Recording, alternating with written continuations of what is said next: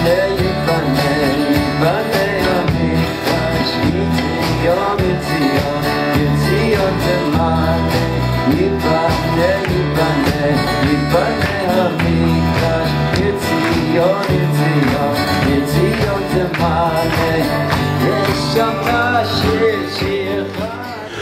hi everybody, thank you, hello, I hope you're well. Chodesh Tov, Mishenich Adar Marbin B'Simcha. When the month of Adar comes in, we increase our Simcha, our spiritual Simcha, and we all hope and pray that this Adar should be a Zman of Geula, a Zman of Yeshua, eventually leading to the Geula that will become Niskala, will become revealed in the month of Nisan. So part of the idea of Adar is it is the precursor to the month of Nisan. And Chazal tell us, "B'Nisan nigalu," we were redeemed in Nisan. "U'b'Nisan asidin ligayel," and in Nisan will be the future redemption. So today's shir is an Aliyat Neshamot for the father of Chaya Feingold, David Moshe ben Avraham Fishel, and the brother of Chaya Feingold, Yonatan Yisroel ben David Moshe. May the learning be an Aliyat Nishmatam. A Refua Shlema for Haim, Shlomo, Mordechai, ben Fradel, and Chanah, Shayna. Whenever I see my wife's name, it always strikes me like, gee, this is my wife's name. It is my wife. Baruch Hashem, she's doing much better, but we might appreciate the tefillas as well. Chanah, Shayna. And in addition, from Arik Davinsky, that he requested that I say a bracha for his dad's yard site on the 6th of Adar. His name is Shlomo ben Hevel, and I usually start drinking before, so I never have a chance to be Makayim it, but tonight indeed I will make a bracha that it should be Le'ilui Nishmato. Baruch atah Adonai melech haolam shakol niyeh b'dvaro. And if I could just add, in my mother's yard site, Allah Shalom, is this week. It's going to be Wednesday night and Thursday, so I personally would also like to dedicate this year Le'ilui Nishmata, Chaya Esther Bas Eliezer, Zichrono Livracha. And finally, the following special dedications by Rena and Mark Kwestel, the entire month of Adar. Thank you very much, in appreciation of Rabbi Breitowitz and the Torah he shares, as a zechus for a Refuah Shlema for Cholei Yisroel, and that Chodesh Adar should be filled with Simcha for all of Am Yisrael. Thank you, and Amen, Kain Yehi Ratzon. We are entering a very large section of the book of Shemos, and if you recall, we spoke a few weeks ago that the Ramban says there are three major themes in the book of Shemos with a number of detours. There is Yitzias Mitzrayim, which is leaving impurity. There is Kabbalah Satorah, which is getting a mission. But then we have the ultimate goal of everything, and that is to make a dwelling place for the divine presence in this lowly world. In the language of the Balatanya, to make a dira b'tachtainim. It is God's deepest desire in ways that we don't fully perceive, that His presence should be manifest specifically in this lowly earth, in this darkness, in this Hester Panim, in the concealment of the divine. And the Mishkan and later the Beis HaMikdash is the tangible evidence, so to speak, of God's presence existing within us.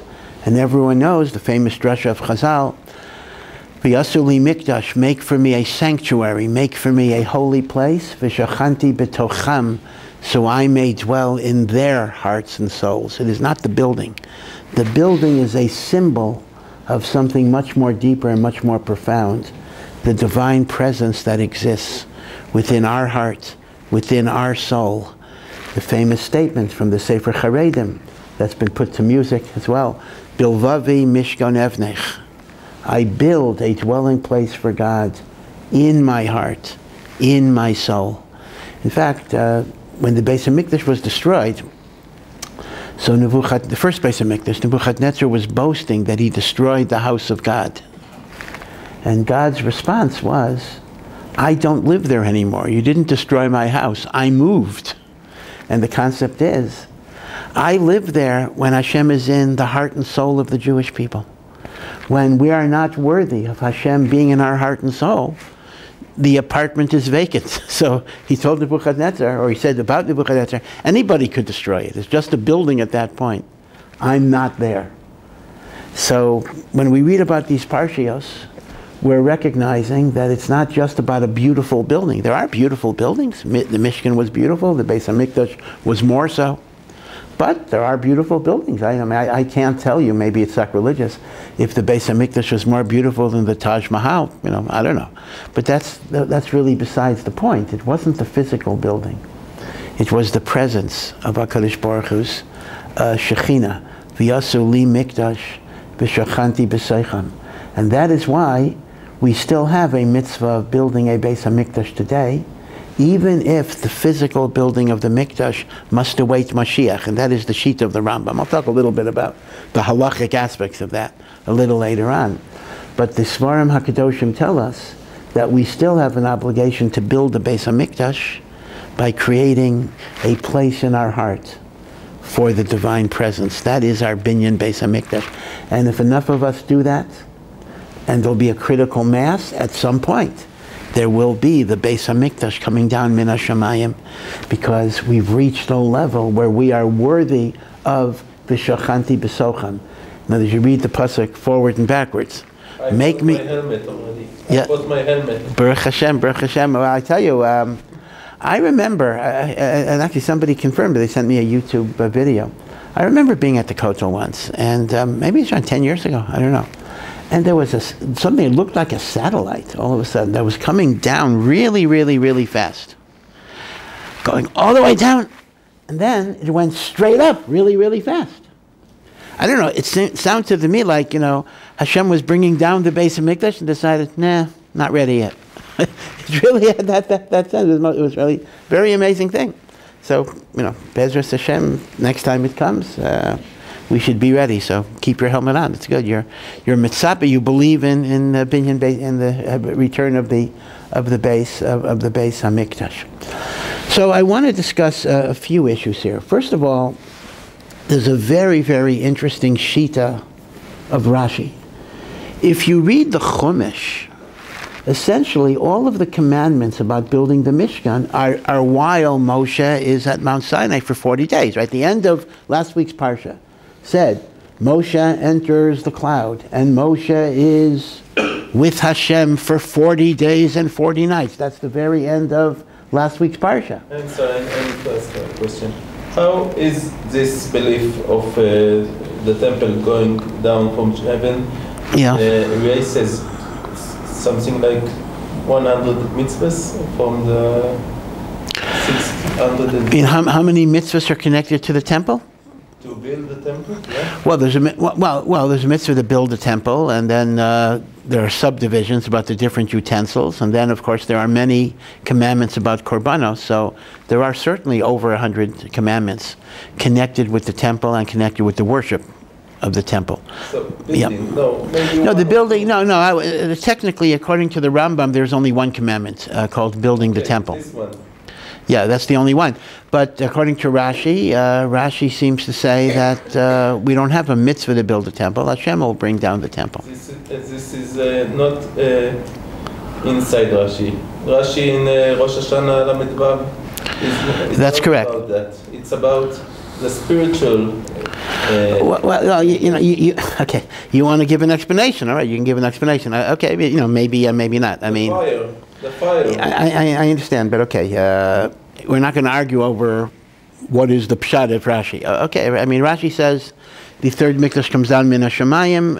You're offering an interpretation. Okay, but there's a mitzvah to build it. So how can Rashi? Well, first of all, it doesn't say that every single detail will come down min hashamayim. It could be the basic thing will come down, and we'll have a lot of things we have to do. Meaning. It could be a partnership. It could be a collaboration. Hashem will do min hashamayim, and we will have to do the finishing work and the like.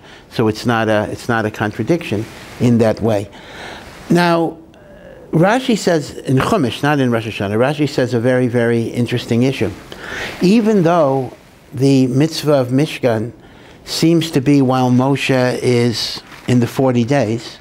Which is before the golden calf, because the Egel is after Moshe comes down. Rashi says this is an amazing example of ein mukdam u'meucher b'Torah. That means the Torah does not always follow chronological sequence.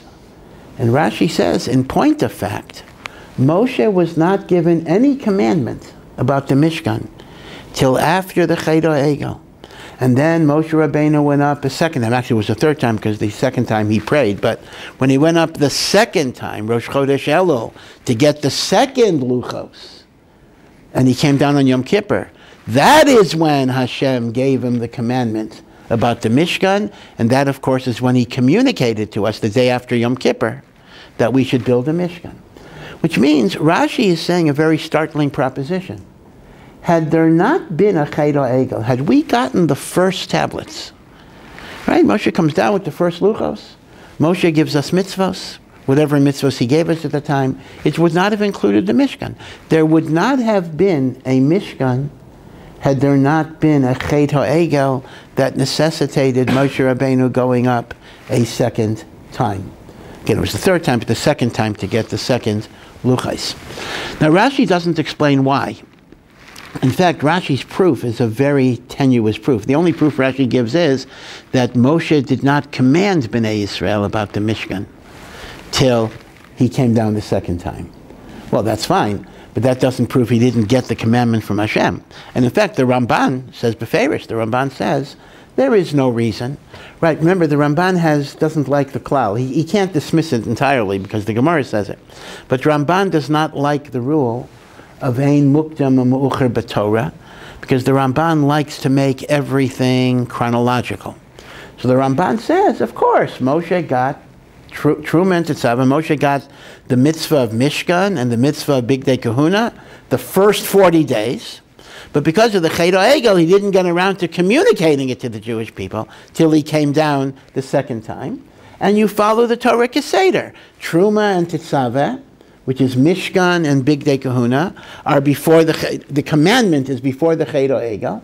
Then there's the Chodesh Egel, and then Moshe Rabbeinu has to go up and down and pray and go up a second time. And then, in Vayakol Pekudei, he commands us after Yom Kippur. That's the Ramban Shita. But Rashi says no. Rashi says it's not just Moshe's command to Bnei Yisrael that was after the Chodesh Egel. It was the etzem command by Hashem to Moshe. Now Rashi does not give us the logic of this. Like, what is the svora that the Chodesh Egel created Mishkan, and there wouldn't have been a Mishkan without Chodesh Egel?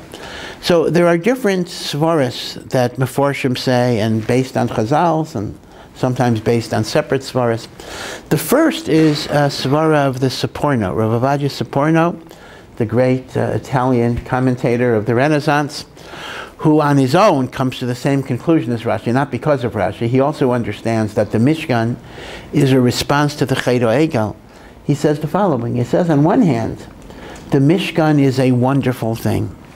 It means God's presence is with us. On the other hand, it also represents a certain monument to spiritual failure. Because Mishkan means you approach God in a specific place, a specific location, with specific authorized people, Kohanim, Leviim, in a certain way through the ritual of Korbanos. In an ideal world of Kedusha, every single person would be like a Kohen. Every single place would be like a Beis HaMikdash. As Hashem says, B'chol makom asher askir shmi, every place where I will cause my name to be mentioned. Avo eilecha, I will come to you. Uveirachticha, and I will bless you. So says the Saporno, in an ideal world, we wouldn't have needed to approach God in a specific place and a specific way. It is only because of the Chodesh Egel that even though Baruch Hashem, Hashem forgave us, there was atonement, but there was a certain distancing. We no longer have the ability to access the Shekhinah every single place and by every single person, and therefore the Mishkan is actually, you might even call it, a monument to spiritual failure. This is how the Saporno's idea would fit into Rashi, that without the Chodesh Egel, there wouldn't have been a Mishkan. Now the question is, how far does that mean? I mean, does Rashi mean without the Chet Egel there wouldn't have been a Beis HaMikdash? In other words, how far are you going to take it? Are you going to, who needs a Beis HaMikdash at that point? I don't know. But at least in the Midbar, perhaps, where the Hashras HaShechina was so obvious, the entire Machaneh would have had the holiness of the Mishkan. So that is the Seporno's understanding that we could bring into Rashi. There's a second understanding, and again, this is from Yehuda Halevi in the Kuzri. Now, he was before Rashi, so obviously he's not explaining Rashi, but he's coming to his own conclusion. Rav Yehuda Halevi, who also learns that Mishkan is a response to the Chet HaEgel, and he says a very interesting idea. He says, you know, on one hand, the Torah is very against idolatry in all of its forms. Over and over and over again, no idolatry, no images. And the Torah even says, remember, remember, remember on the day of Matan Torah, when Hashem revealed His presence, you saw no picture, you saw no image. Right? Hashem is very, very emphatic. And indeed, the Rambam took that almost as an obsession, to kind of remove any semblance of a visualization of corporeality and the like. And that's why the whole Moreh Nevuchim, although he branches off into many, many things, but the Rambam himself writes, the purpose of the Moreh Nevuchim was to explain the anthropomorphic expressions in Tanakh, like the hand of God, the eyes of God, etc., to be sure that people understand them, not to be literal ideas. And yet, paradoxically, in the Chodesh HaKadoshim, the holiest of holiest places, you walk in, there's an ark, right, the Aron HaKodesh, and on top of the ark are statues of angelic children, the Kruvim. It's as if we have Avodah Zarah in our holiest place. What's going on? So the Kuzari develops an idea that actually, although the Rambam happened not to like the Kuzari as a sefer, that's a separate issue. But the Kuzari develops an idea that the Rambam actually uses later, although I'm not sure he got it from the Kuzari. And that is, he said, that when people have a need, and that need could take them into bad, negative places, Hashem will find some way to incorporate that need within a framework that will avoid the negative consequences, rather than compel that we go cold turkey, because that would be against the nature that we have. And the Kuzari mentions that part of the attraction of Avodah Zarah, it's a complex phenomenon, was the notion of having a tangible way of connecting to God. I need a visualization. I need some type of physical connection. In fact, some have said that was the power of Christianity in and of itself, in which God, on some aspect, got incorporated into a human form, a son of God, whatever the idea is. That way I can connect. That way I can feel that, you know, I'm part of Him, He's part of me. So that's why people, including the Jewish people in Mitzrayim, were aduk, attached to Avodah Zarah. Now, God doesn't want that, because God is not a body, God is not a form. God wants to take us away from idolatrous rituals. But to simply abolish them totally would be against our nature. We were not ready for that type of transition. So, HaKadosh Baruch Hu gave us physical structures. Instead of simply saying, relate to me by meditation and prayer. Who needs physical buildings? Who needs sacrifices? God said, no, you need this. You have this urge for physicality. You have this urge for tangible avodah. I'll give it to you. And if you have this urge for avodah zarah, I'll even give you idols in the Mishkan itself. But they have to be concealed. They have to be withdrawn. You know they're there, and that can be a focus of your prayer and devotion. So the Kuzari says, had there not been a Chet HaEgel, had the Jewish people not needed that physical representation, we would have graduated to a higher level of spiritual worship. But the Chet HaEgel was Megala, precisely that idea, that we needed that physical intermediary system. So God says, I'll give it to you within the framework of the Mishkan and all of the rules. So you see, unlike the Seporno, who sees the Mishkan as signifying God's distancing Himself from us, the Kuzari looks at the Mishkan as God accommodating human weakness. God is accommodating. God, now the Gemara in Chulin says this even by kashrus. We were talking about kashrus before. It mentions that God made a world where every non-kosher animal has a corresponding kosher animal that tastes the same, except for one particular fish. It says you can only get in the tray variety. But everything has its parallel taste because God doesn't want to deprive you. If you like shrimp, right? So that's why we have fake shrimp or whatever it would be. There will always be a taste that will parallel the non-kosher variety because Hashem wants to accommodate our weaknesses. Now, when I said that, I think the Rambam either borrowed the idea or came up with it. I mean, that's exactly what the Rambam says by korbanos, that korbanos were a concession to our idolatrous impulse. The Kuzari is extending it to the Mishkan and to the Chodesh HaKdashim and to the Kruvim. Right, so that is the second idea. So the idea number one is Mishkan represents distancing. Idea number two, Mishkan represents accommodation. And then there's idea number three, which is the earliest source, a Medrash of Chazal, that Mishkan represents a tangible sign that Hashem has forgiven the Chet HaEgel, meaning to say that after the Chet HaEgel, Hashem wanted to destroy us. Hashem wanted to abrogate the covenant. Hashem wanted to make a private deal with Moshe Rabbeinu, which Moshe Rabbeinu turned down. He said, if you're going to erase them, take me out of the book, etc. And eventually, Moshe's tefillas and Klal Yisrael's tshuva were matzliach, and Hashem shows, I am with you by the Mishkan. Meaning, had there not been a Chet HaEgel, he didn't have to show it in that particular way. But the but the Mishkan is a sign of divine forgiveness. So these are three explanations of Shitas Rashi. Shitas Rashi is Mishkan is response to Chet HaEgel. That's all. Rashi doesn't say why. He just says that's how the chronology is understood.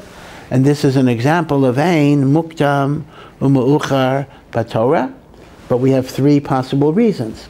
The Seporno, because we're no longer Zocha to access God at all places. The Yehuda Levi, it is a concession to our need for visualization. And the Medrash, it is a sign of divine reconciliation in the aftermath of the golden calf. But the Tzad HaShaveh, the common denominator of all three explanations is, without ego, there wouldn't have been Mishkan. Quite amazing. And therefore, two whole Parshios. Remember, the Egel is in Parshas Kisisa. So Truma Tzaveh, you actually rip it out and put it after the Chet HaEgel. It's a very, normally Ein Muktim Mocha B'Torah might be a pasuk or two. I mean, here your mamish taking two whole Parshios, moving them later on into the Torah. Now, all of this, just to be sure you understand the Shitas, all of this is only according to Rashi. According to Ramban, Mishkan is independent of Chet HaEgel. That Moshe Rabbeinu got the commandments of Mishkan in the first 40 days, and it's not connected to the Chet HaEgel. It's a separate area of Hashras Hashchina. Now, let me just, I don't want to get into the details of halacha too much, but let me just point out that we really have two different halachic mitzvos connected with Mikdash. Number one, V'yasuli Mikdash, the Rambam does say, is a positive commandment to build a house for God based on the instructions. Of course, if we would do it today, it wouldn't be the instructions of Mishkan, but it would be the instructions of Beis HaMikdash, which are a different architectural plan. And then there's a separate issue of bringing korbanos. Now, it's important to know halachically, the mitzvah of bringing korbanos and the mitzvah of building a Beis HaMikdash are two separate mitzvahs. In point of fact, halachically, bringing korbanos b'zman hazeh does not even require a Beis HaMikdash, because according to the Rambam, the holiness of the Makom HaMikdash survived the Chorban. So even if we don't have a Beis HaMikdash, the Kedushat HaMakom of the Mikdash, the Rambam says, is still there, and therefore we could bring korbanos. Now you may ask a question, well, what do you mean you can bring korbanos? Fakert. Since the Rambam maintains the holiness of the Mikdash is there, that's why we can't even enter at least some areas of the Harabayas. Some areas might be permitted, but certainly there are areas of the Harabayas where the Mizbeach was and the Kodesh HaKodashim, we're not even allowed to enter because all of us are tamei because of contact with a dead body, and we're not purified because we don't have the ashes of Parah Aduma. So, Mimanavshach, how can you say, oh, we could bring Korbanos because it still has Kedusha? If it has Kedusha, we're not even allowed to enter, which is why we don't enter. But the answer is no, that's actually not true. Because it is true that a person that's tamei is not allowed to enter those areas. But it's also true, there's another principle about korbanos that's called tuma hutra b'tzibor. And that actually means the laws of impurity are suspended if one is in order to bring the communal offerings of the Beis HaMikdash. So Kohanim who are tamei would be allowed to bring the korban tamid. They would be allowed to bring the musaf. They would light the menorah. They would bring the ketoras. So yes, I'm not allowed to go in just to be a bystander. I'm not allowed to go in for a tiyul because I'm tamei, and that's a holy place. But the avodas hamikdash would be permitted even without a binyan beis hamikdash because of tuma hutra b'tzibur. Now the truth of the matter is, this issue was raised around 250 years ago by Rav Tzvi Hirsch Kalischer, who was It was a big Talmud Chacham. He was a mamish, a gadol b'Torah, but he was one of the first religious Zionists around the Theodor Herzl's time, and he was a visionary. He wrote a sefer, Dirishat Zion, which is one of the first rabbinic books about establishing a state and the like back in the 1850s or whatever. And one of his proposals was, hey, why don't we bring korbanos? Putting aside the political issues of what that would mean. And he argued that halachically we can bring korbanos based on tuma hutra. So you couldn't bring your private sin offering because you're tamei. That's true. But communal offerings have the heter of tuma hutra b'tzibur. So he sent his book to the Gedolei Adar, Rabbi Kiva Eger, the Chassam Sofer, later Rabbi Yaakov Ettlinger, the Orach Laner, Rav Shimshon Raphael Hirsch's Rebbe. And as you would expect, virtually all of them, really all of them said, doesn't work. And I don't want to get into all the halachic reasoning. I just want to mention Rabbi Kiva Eger's idea. Rabbi Kiva Eger said, whether the Makam HaMikdash has holiness today or not is really a machlokas, the Rambam and the Ravid. The Rambam says the Makam HaMikdash has Kedusha even today. But the Ravid says the Makam HaMikdash lost its Kedusha when there was a Churban. Now Rabbi Kiva Eger points out each opinion has a leniency and a strictness. According to the Ravid, if the Makam HaMikdash does not have sanctity today, you are 100% allowed to walk around the Makam HaMikdash. You can even enter the Holy of Holies. It doesn't have Kedusha today. That's the Ravid's leniency.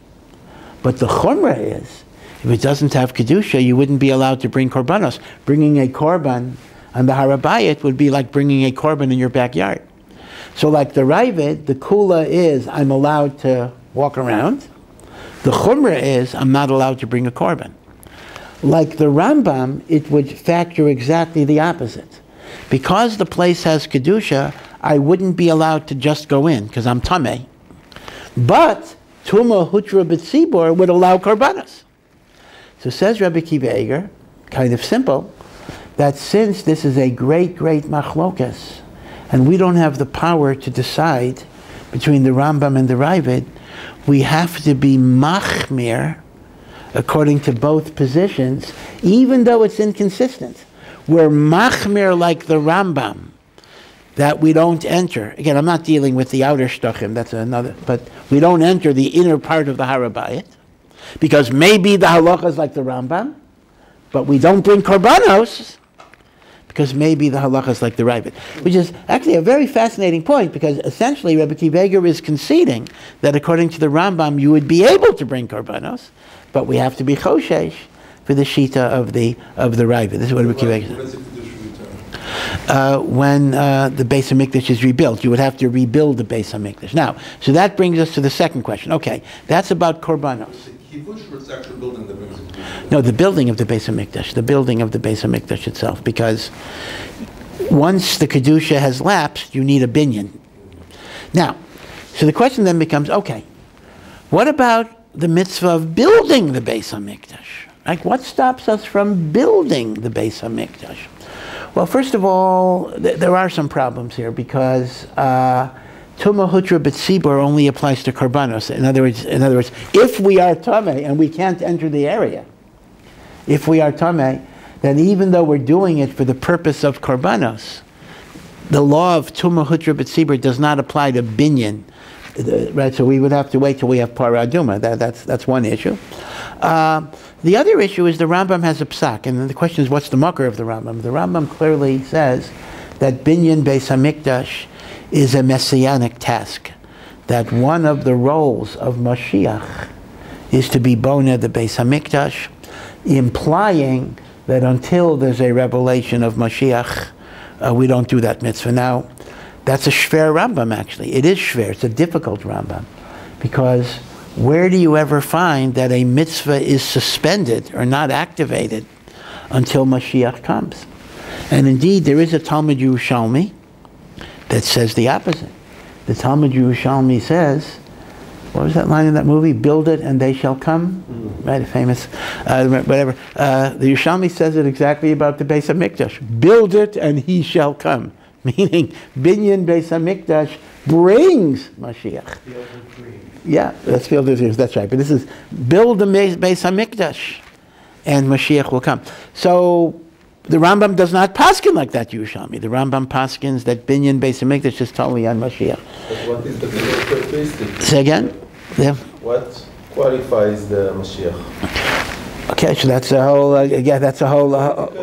Okay, but simple. Yeah, that's a whole discussion, huh? The Mashiach is at least a king or a leader. Yeah. It wouldn't be incumbent on every one of us to... No, that's correct. We have to have someone who says he's Mashiach and meets the criteria. Meets the criteria, which again, maybe we'll give a separate share on that someday. The person who builds the Beis HaMikdash is the Mashiach. Well, the Rambam says the following. The Rambam says there are two levels in Mashiach's revelation. The first is he brings the Jews back to Eretz Yisrael, and he is like a melech. And at that point, he is what's called Cheskas Mashiach. We assume he's Mashiach. Once he meets the standard of Cheskas Mashiach, he then has the right to try to rebuild the Beis HaMikdash. If he is successful, we now know he's Mashiach. If he's not successful, we know he's not Mashiach. But the point is, you don't listen to him until he qualifies as Cheskas Mashiach. Building on the Yehudim, so you get around the Tumah issue, there would be a lot to build. Well, again, if you remember in the book of Ezra, which was the building of the second Beis HaMikdash, so there was a non-Jewish population that wanted to participate either financially or actually by building the Mikdash, and they said, no, we don't want you to be involved. They could do it, but you see that it was not a proper thing to do, and it's recorded in Tanakh that way. So mistama, we would not do the mitzvah that I think. Okay, so again, different people have different political shittas about this. I don't want to get into all of the politics. But at least with respect to Yidden, as I say, it is very, very clear that Tumah Hutra B'tzibur would not be a mater for binyan Beis HaMikdash. Okay, but the halachic aspects are very interesting. And by the way, even though we're machmir that Jews cannot bring korbanos today, B'nai Noach actually could, and B'nai Noach are allowed to bring korbanos even on bamot, on private altars. So a Ben Noach, a guy, could bring a korban in his backyard. That would be mutter. Not only in Eretz Yisrael, even in Chutz La'aretz. So I understand that some rabbis who are involved in the Ben Noach movement have been talking about encouraging non-Jews to bring korbanos. Others think that's a terribly bad idea because number one, it'll confuse a lot of Jews who think they could do the same thing, which they could not. And number two, whatever korbanos b'chlal are very, very controversial in this day and age. So I'll leave it at that. But now I want to share with you a very interesting ha'ara of the Or HaChaim HaKadosh. Moshe Rabbeinu is told that he should take from the Jewish people all sorts of donations. This didn't happen until after Yom Kippur, but still the commandment is given in Truma. And it seems to enumerate them in descending order, going down. Zahav, gold, silver, copper, techeles, going down, down, down, down, down. And it ends, however, with Avnei Miluim, the precious jewels on the Kohen Gadol's breastplate. So the Orach Chaim asks that certainly at least some of the Avnei Miluim were much more precious even than gold. So if the Torah is going from the highest to the lowest, why does it end with the Avnei Miluim that are the most precious? Right? That's the Orach Chaim's kasha. So the Orach Chaim gives three answers.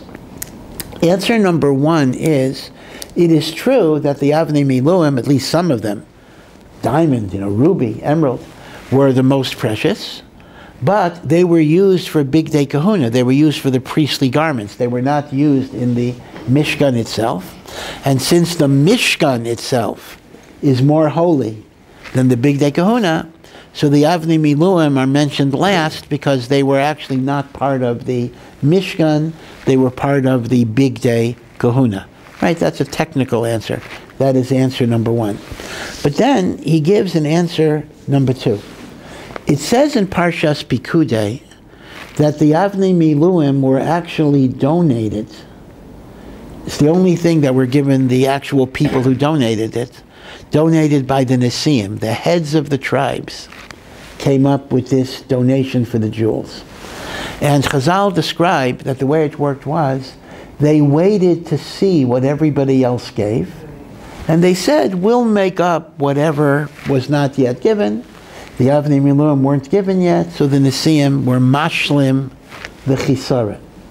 So what's wrong with that? So says the Orach Chaim, that is a little bit of a chisara in the spontaneous generosity of one who wants to give. When you want to do chesed, you don't wait to see, or tzedakah, or hachzakas Torah, or building a Beis HaMikdash, or a shul. You don't necessarily wait to see what everybody else does. Number one, that may smack of a little of competition. Oh, you gave, I'm going to give you something better. And number two, in a sense, if you have a genuine desire in your heart, you almost can't contain yourself. If you have to wait till everybody gave, that's a chisaron in what is called nedivas halev. Right? The Torah describes donating to the Mishkan, kol asher yidvenu libai, anyone whose heart wants to be generous. A nediv lev doesn't wait and be reactive. A nediv lev is proactive. And therefore, even though we didn't yet know, Moshe didn't know that the Nesiim would give, but when Hashem gives him the list, Hashem puts it last, knowing that the Nesiim are going to be the ones that are going to wait and give it last. And that's a chisaron in Nedivos Halev. That is the second teretz of the Orach Chaim. And then the Orach Chaim gives a third teretz that's very interesting. There's a medrash that says, when it says the Nesiim gave, the word Nesiim has a double meaning.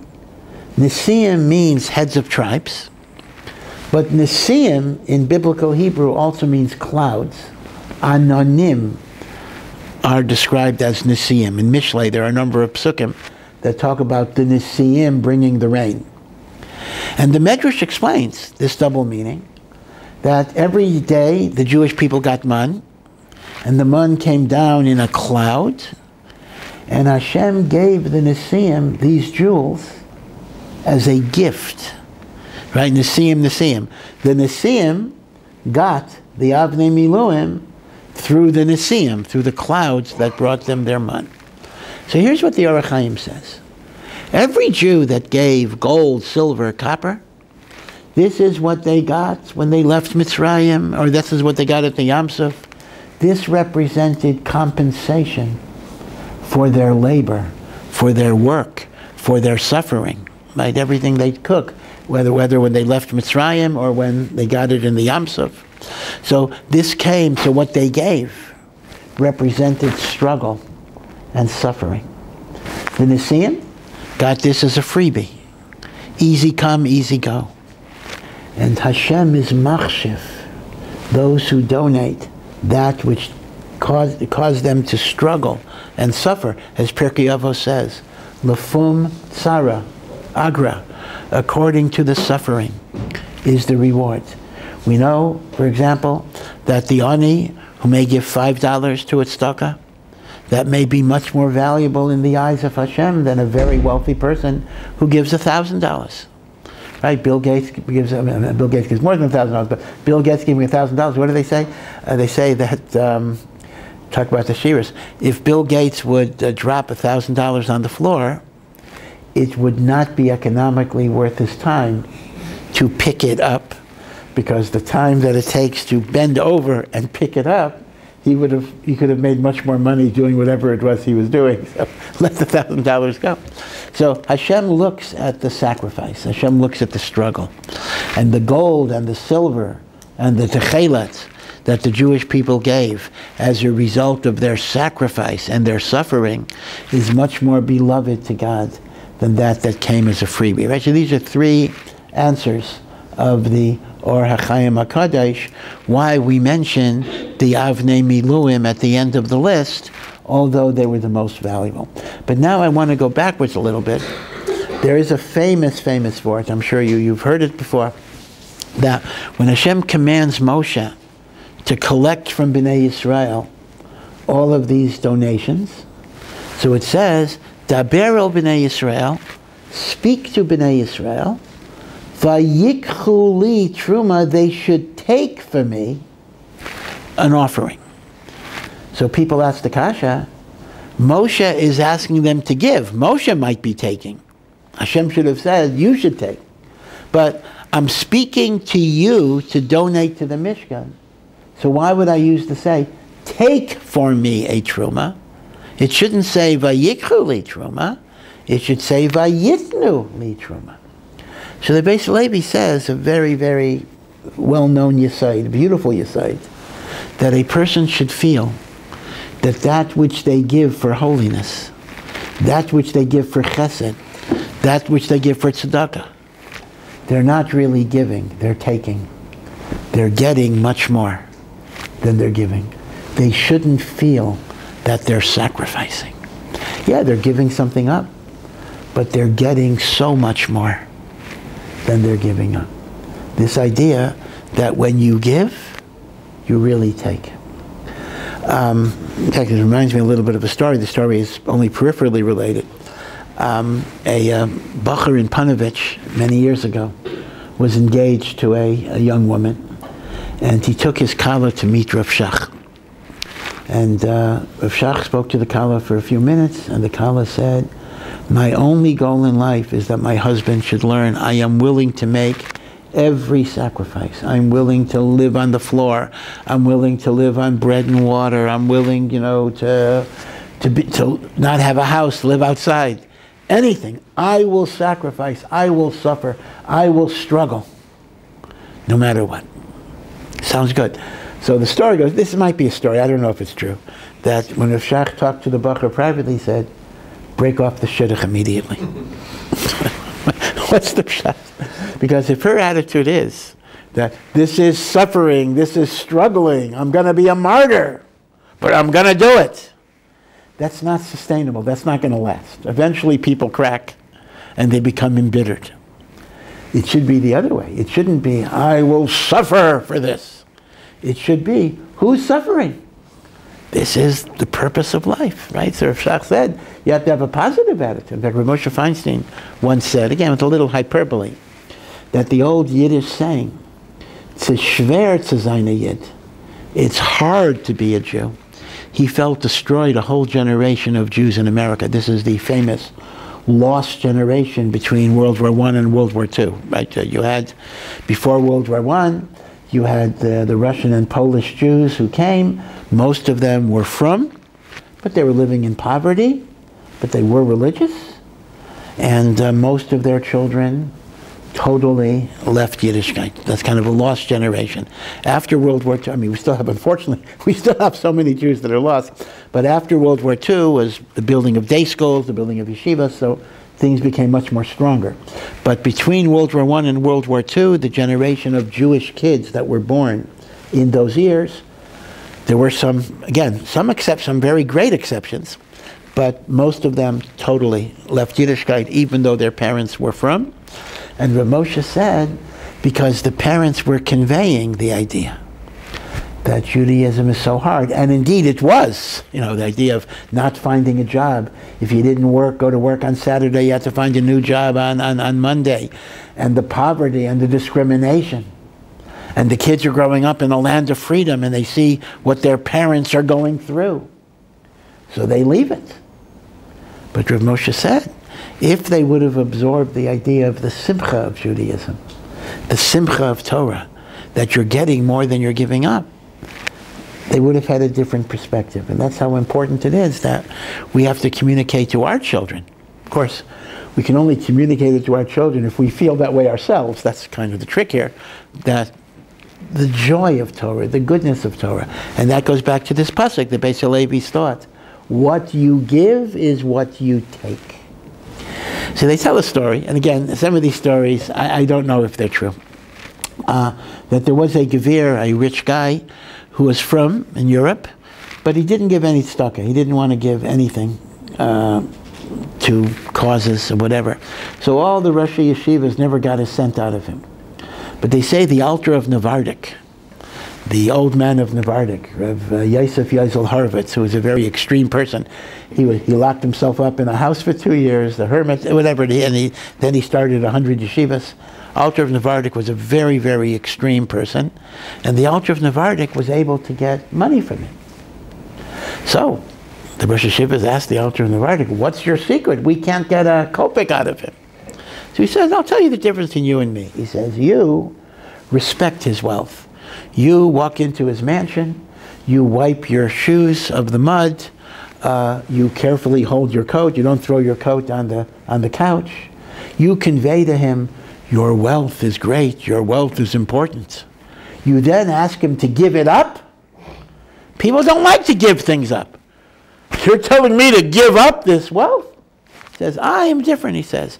I have no respect for his wealth. I track muds into his living room. I put my feet on his table. I convey to him, you have nothing at all here. But I got a deal for you. I'm going to give you a way in which you can turn this worthless wealth into something really great. So I don't ask you to give. I'm offering to give you something. He says, so people may not want to give, but they're certainly happy to take. So the difference is, I come with the attitude that I'm giving you something. You come with the attitude that you're asking him to give you something. Again, in truth, had this story been said about any other gadol, I probably would not have believed it at all. With the altar of Navardik, it's shaykh, it's possible. Although I'm not sure I believe it either, but it's in the realm of possibility, knowing that the altar of Navardik tended to be very, very extreme in many, many matters. In fact, his whole thing was a person should never ask if something is possible to be done or not. They should just ask, is it needed? If it's needed, you start doing it even if you think it's impossible. That's not your cheshbon. It is only Hashem's cheshbon. You have to decide what is good and what is needed. You make no cheshbon at all if it's possible or impossible. And indeed, he established over 100 yeshivas that survived during Stalinist Russia. The Holocaust ended many things, but Navardik and Chabad were the only two things that continued to operate on a large scale in the darkness of the years of Stalin. They had amazing courage.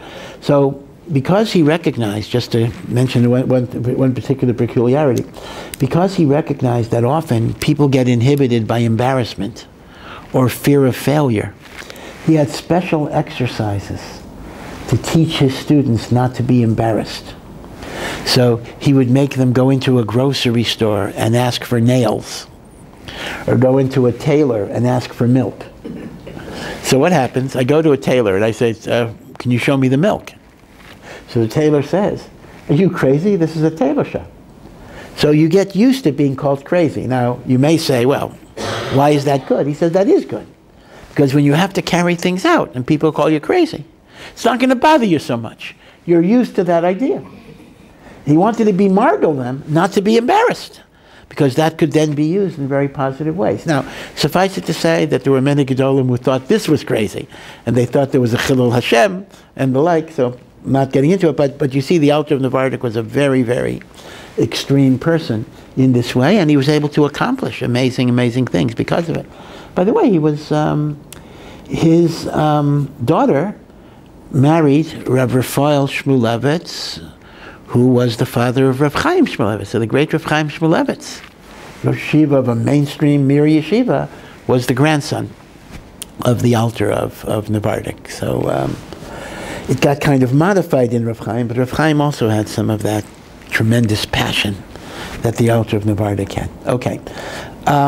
So finally, I just want to end with a story about the Panovich Rav, that part of building a Mishkan requires collaboration. It requires achdus. It requires that we all do it together. One of the meanings of the half shekel, right? Why is the donation a half shekel, not a whole shekel? Because a half is incomplete unless you connect it to another half. And therefore, part of the Mishkan's message is the interdependence that all of us need. So here I just want to, again, share with you just different stories. A beautiful, beautiful story about the Panovich Rav. The Panovich Rav, Rav Shlomo Yosef Kahaneman, was quite an amazing person. He was nifter, I think, in 1968. And I still remember this. In 1968, I'm giving away my age, I was a 9th grader in Ner Yisrael. And I had just gotten to the yeshiva a few months before. And the whole yeshiva gets assembled because Rav Ruderman, my Rosh Yeshiva, who knew the Panovich Rav, was a friend of the Panovich Rav, was going to give a eulogy. And it was all in Yiddish. I didn't really know what was going on. And I was sitting there, and I was falling asleep. It was a Yiddish hesped. And all of a sudden, I saw something that I have never seen before, and I have never seen since. That all of a sudden, he said, all of us have to sit on the ground. I had never seen that. I have never seen that Levai, that he said we have to get off our seats. We have to sit on the ground to be misabel over the Panovich Rav. Now, the Panovich Rav was the Rav of Panovich, which was in Lithuania. And Lithuania had 800 Rabbanim, community Rabbanim. 799 of them were murdered by the Nazis. He literally was the only Litvisher Rav of a Kehila. I mean, there were other Rabbanim, but of a Kehila, he was the only Litvisher Rav of a Kehila that survived the Holocaust. And as a result, he was obsessed with the idea of, why did God give me life? And he knew he had a mission. His mission was to rebuild Torah in many, many, many, many ways. The Panovich Yeshiva was one thing, but Panovich Yeshiva was not the only one that he did. He did many yeshivas, he did hospitals, he did orphanages, he did soup kitchens, he did Stokka Mostos, Beis Yaakov's, girls' schools, kindergartens, elementary schools. One of the great, great builders of Torah. And as a result, he spent a lot of his time traveling all over the world. And he once said that his biggest sacrifice for Klal Yisrael are all of the svarim that he could have written. But he gave it up because he said this was his mission in life. The Satmar Rebbe once said, back in 1968, I think shortly before the Panovich Rav died, when they had the moon launching, so people were discussing, could there be intelligent life on other planets, the moon, Mars? So the Satmar Rebbe said, Ich bin nicht a scientist, I'm not a scientist, but I know for sure there is no intelligent life on other planets, because if there would be intelligent life on other planets, the Panovich Rav would be raising money there. And if he didn't get to Mars, there's nothing there. That's what he said. Satmar Rebbe said it.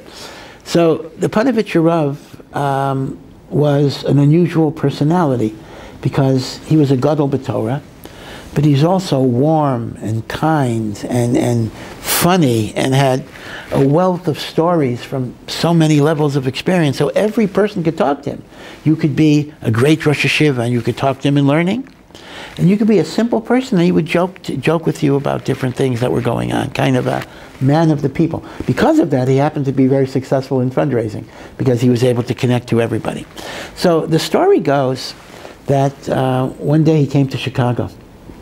And in those days, before jets, to fly from Eretz Yisrael to Chicago, even if there was a direct flight, I don't know if there was, would be something like 25 hours or 30 hours. It would be a really, really long schlep, much, much slower than today. And he came every year and he got a lot of money. And one time when he came, a meshulach from a Novardika yeshiva in Bnei Brak came at the same time, who would also make his trip. And of course, he only made a fraction of what the Panovich Rav made. And when he saw the Panovich Rav walk in, the same day that he walked in, he turned white because he realized this isn't going to be a good day for me because the Panovich Rav is going to get everything, I'm going to get nothing. But then he figured, okay, listen, so today I'm not going to collect money. Today I'm going to sit, I'm going to listen, I'm going to be inspired, I'm going to hear Torah, I'm going to hear jokes, I'm going to hear Maisim. So he just resolved, I'm going to be a spectator and learn from a gadol. So he sits. And the Panovich Rav, Kedarko B'Kodesh, tells stories and tells jokes and tells Torah and tells Musar and inspires and is mechazek people. And people are pulling out their checkbooks and they're going to write everything. And at the end of the speech, the Panovich Rav says, Rabbosai, it's such an honor to talk to you. It's so geschmack. But I just want to tell you, there's a very chashuv yid from Bnei Brak who also has a wonderful, wonderful yeshiva.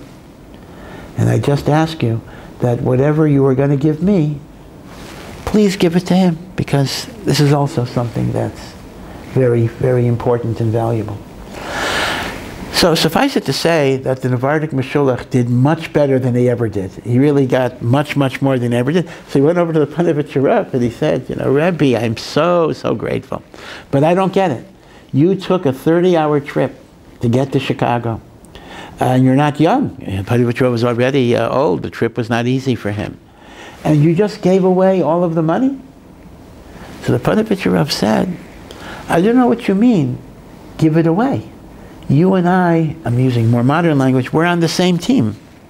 He says, if this is enough money, so let's say 20 people could learn for a week. He says, why do I care if the 20 people are in the Panovich Beis Medrash? Or the 20 people on the Novardik Beis Medrash? The point is, this is for Torah learning. This is for God's work. There's no me and I here.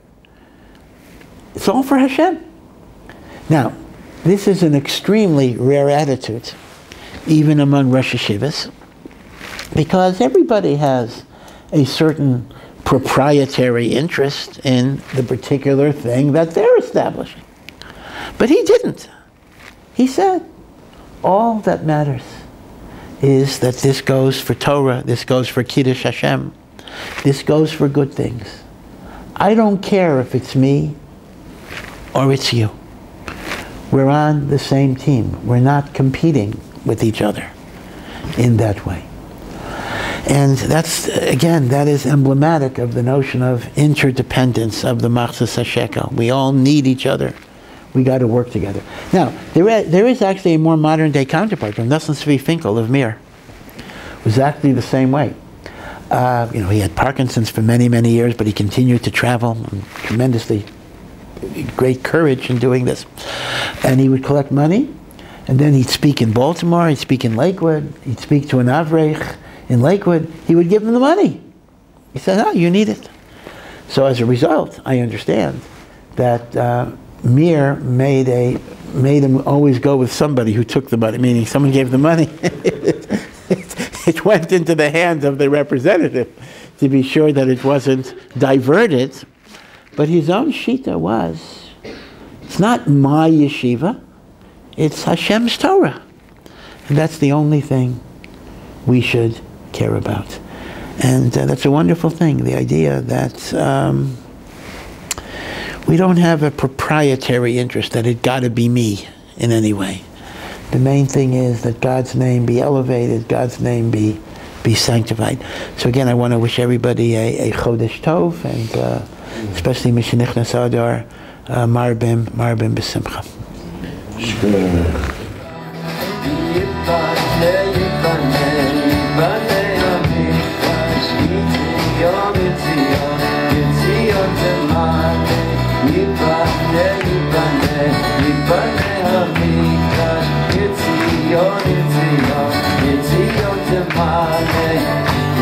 Neshamot